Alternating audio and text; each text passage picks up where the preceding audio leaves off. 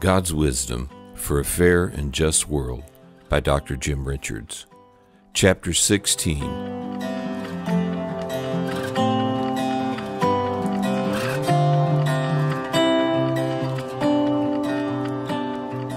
As we have discovered, all the things Jesus warned would come if we give way to deception are birth pangs.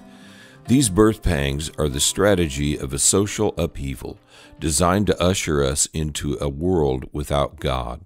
Birth is given to a new world order controlled by the elite. According to Jesus, here's what it would look like. Quote, "They will deliver you up to tribulation and kill you, and you will be hated by all nations for my name's sake. And then many will be offended, will betray one another, and will hate one another. Then many false prophets will rise up and deceive many. And because lawlessness will abound, the love of many will grow cold. But he who endures to the end shall be saved. And this gospel of the kingdom will be preached in all the world as a witness to all the nations, and then the end will come." Matthew 24, 9 through 13. A world without God means an amoral world. Corruption replaces work ethic. People succeed not because they work hard and are honest, but because they are shrewd and ruthless. One of the primary things that disappear in the New World Order is love for one another. Love is a value. In the New World Order, love is a weakness. Serving others is not an admirable goal for the elite. Their goal is to have others serve them.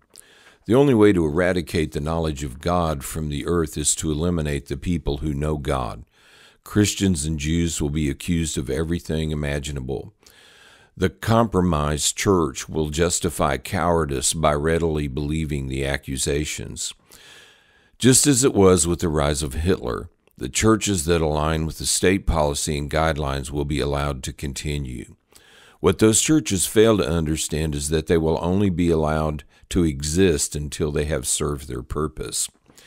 I know the average believer refuses to accept this reality, which means they do not believe the words of Jesus. These things are already happening in the world. According to an article in Christianity Today, right now in China, the government is sweeping through provinces.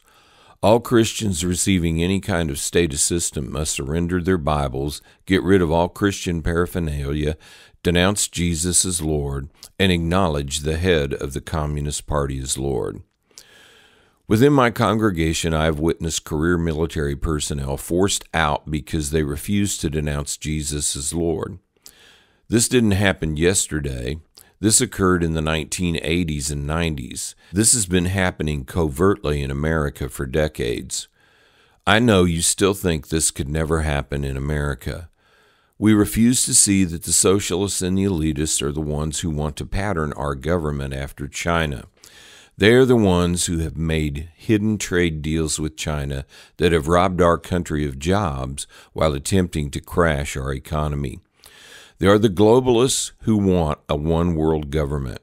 They are the ones who took prayer out of school and removed all biblical quotes from government buildings. They passed laws protecting murderers, rapists, and thieves while doing nothing for law-abiding citizens. They are the ones inciting riots and chaos in the streets. In the name of fairness, they allow the lawless to burn down houses and businesses of honest, hard-working people. Under the guise of compassion, they release murderers and violent offenders from prison, sending them back to terrorize the same neighborhoods where they committed their crimes. These are the same people who protest and make speeches when police kill a criminal in the act of committing a crime, but never raise their voice for the babies, children, preteens, and other innocents shot down for nothing more than the joy of murder. The beginning of sorrows, i.e. birth pangs, delivers us into the New World Order, an elitist society controlled by a one-world government. We can stop this downward spiral, but once the baby is born, it will be too late. It would be easy to think this about political parties and treat this like it has nothing to do with God or faith. but nothing is farther from the truth. The first commission given to man from God was to rule and reign. We were to maintain God's justice in the world. Today's injustice is the combination of what the evil makes happen and what the fearful and unbelieving allow to happen. The facts are undeniable. The track record of the socialists and globalists prove their promises are gross lies.